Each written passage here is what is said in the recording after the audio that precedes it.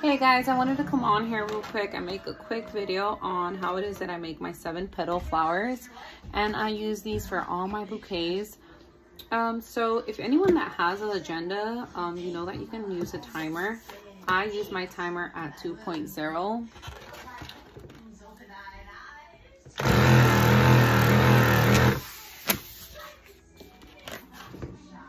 That's about as big as it gets.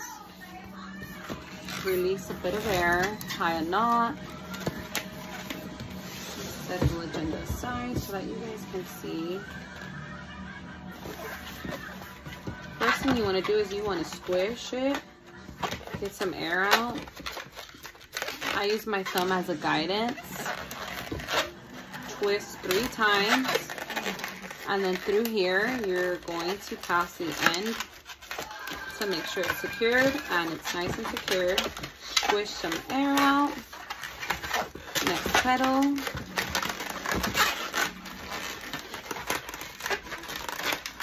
Squish some air out.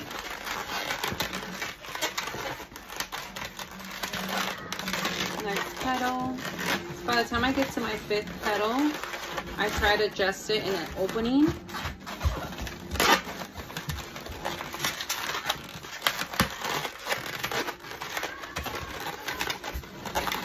Petal, I go right across.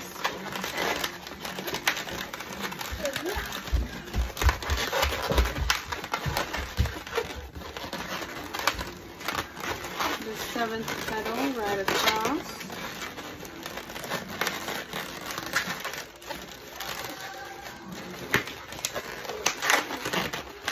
Now, if you're like me and you just see what I saw, that I added less air to this one, feel free to go back and add a bit more, you guys.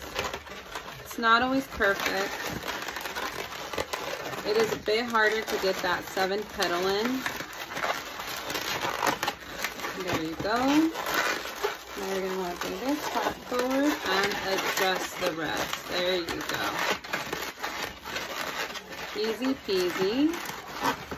What I'm gonna do here is I'm going to make 3 twists. That way I can use this as my heart in the middle.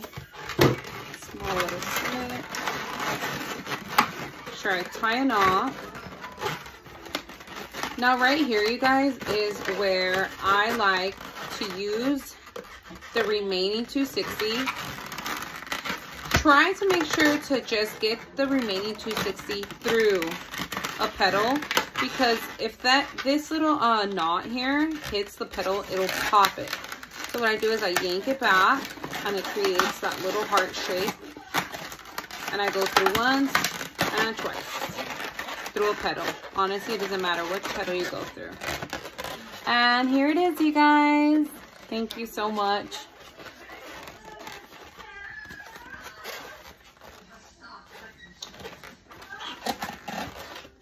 I want to say that I get them perfect all the time, you guys, but I don't. It's just normal. See here, I couldn't get the heart to come out. Here I could. Honestly, I think they look much cuter with a little heart. Thank you, guys.